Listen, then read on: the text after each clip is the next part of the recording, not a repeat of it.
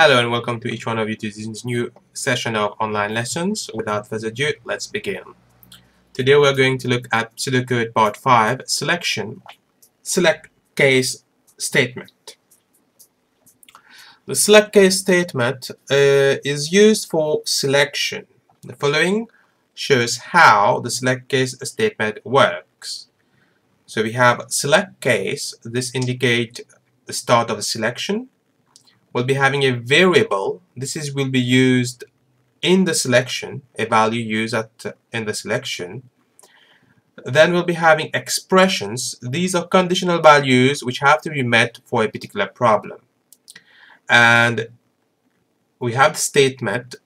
This will be executed if the variable is equal to expression 1. That is, if the value found in the variable is equal to the expression of the case, then this pseudocode statement will be executed.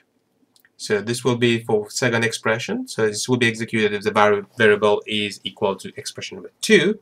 And if they are not, the value in the variable is not equal to expression 1, is not equal to expression 2, it will go to case else, and this part will be executed. The end select part indicates the end of the selection.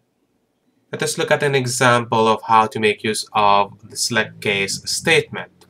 Example 1, write a program using pseudocode that will input a category and output the range of code number based on the table below.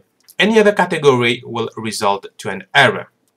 So the first thing that we are going to do, we are going to input a category. So input category. And then we are going to check whether this category falls in these three values. To do that, we are going to make use of the select case statement. So we are going to select category, and we'll be having several cases. For case A, if the category is equal to A, then we are going to output the range of code number is 1 to 300. If it's in the category B, then case B, the range of code numbers is between 301 and 700. And for case C, we're going to output the range of code numbers is between 701 and 1000. We also have been specified that for any other category, we should result to an error. So case else, we're going to output invalid category if our input category is not equal to A, B, or C. And then, given that we don't have anything else to do, we're going to end our select case statement. Example number 2, write a program using pseudocode that will input a grade and output the range of marks based on the following table.